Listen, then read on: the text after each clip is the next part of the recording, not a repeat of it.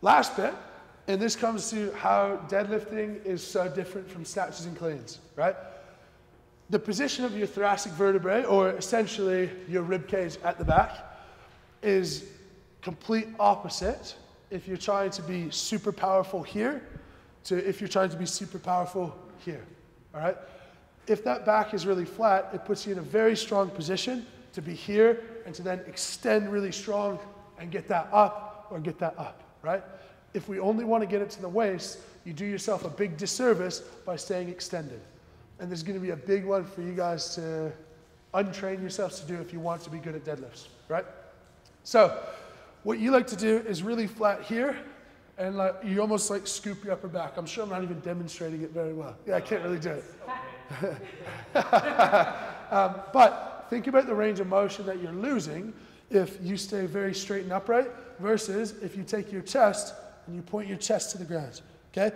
Watch where my hands go, where I'm straight here, and all I change is my position of my back, and I bring myself all the way down, okay? So you all actually travel about that much too far to get down to the bar. It changes a lot of the mechanics of the movement because you gotta make a lot of compensations.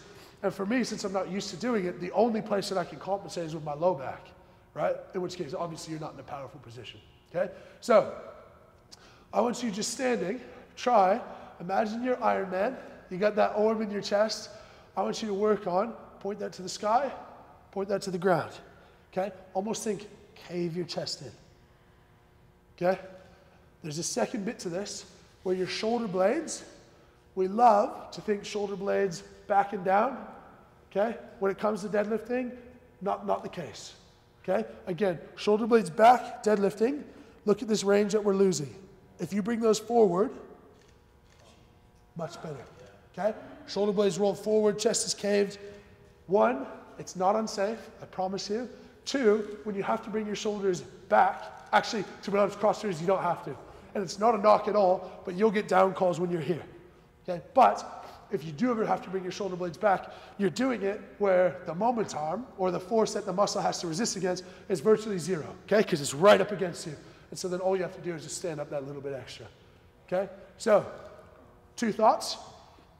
When we're here, cave the chest, point the chest to the ground, okay? And we're here, right? Then from here, you can go there, no problem. You guys don't really have to, yeah? You have to. Or Rauno will be angry. All right, does that make sense? Do we have initial, what's the question? Okay, so my question is, how then do you effectively engage, like my cue for engaging my lats is shoulders back and down to make sure. Love the question. Yeah. Where do lats originate? In the body. Yes, they do. Okay, lats, I need a volunteer.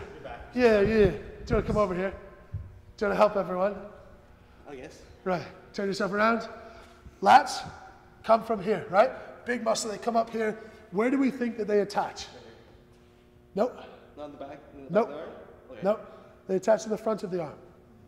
The function of the lats is a couple of things. One is, that's good, thank you.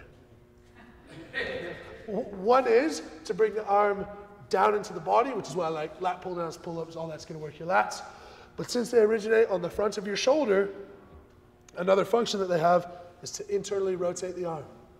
Okay? So if we're then thinking shortening the distance from the front of the shoulder to the low back, the best way to do that is internally rotate the arm and pull the shoulder down. Right?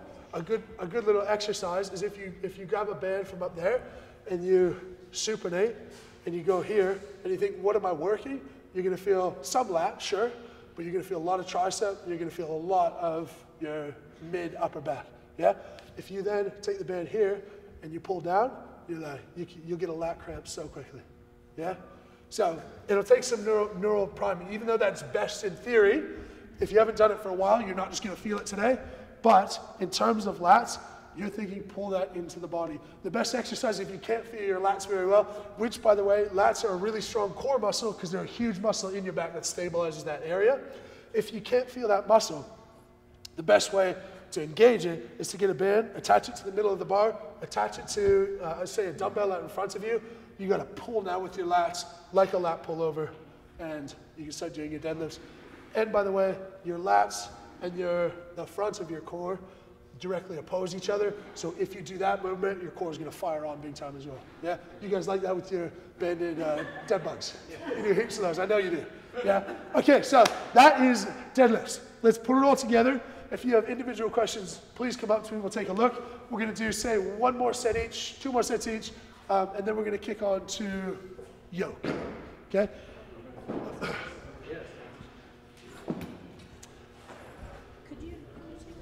I'm going to do it how I normally do it, without any of like the stuff that you're talking about today. Sure. And then Sure.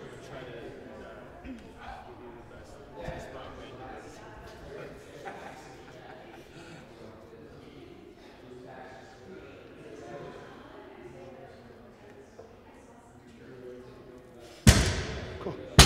Give me 2 more. in a row? I don't do touch and goes. So. No, that's fine. Just pause it at the bottom. Do your thing.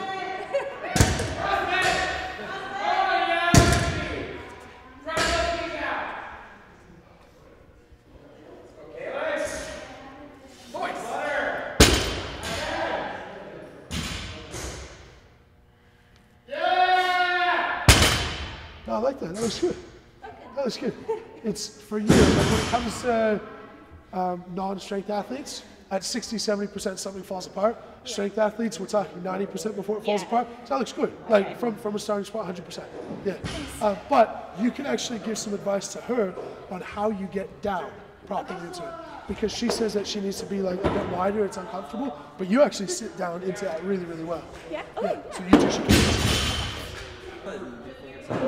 Misconception, because I always thought like, oh, you round, that's like bad. Like, whereas like now I figured. Why do I think it's a misconception that other people have? Yeah, like because I was always thought you have to like do that. I don't know if it's what I was taught. One, because people think that injury risk is associated with coming forward. It's not. Two, because people treat the spine as one, and they think folding here is the same injury risk as folding here. Yeah, but if you took the spine out and you hung it from the top, here, it's curved like this. Okay. Yeah? So like when you're here, that's actually out of your normal range. Yeah. Your normal range is here, right? Okay. Yeah. Just the same as your low back, like that's what your low back looks like. If you go here, then you're like, we're not looking so good. Not, Okay. So it's just about keeping a general neutral range. Yeah.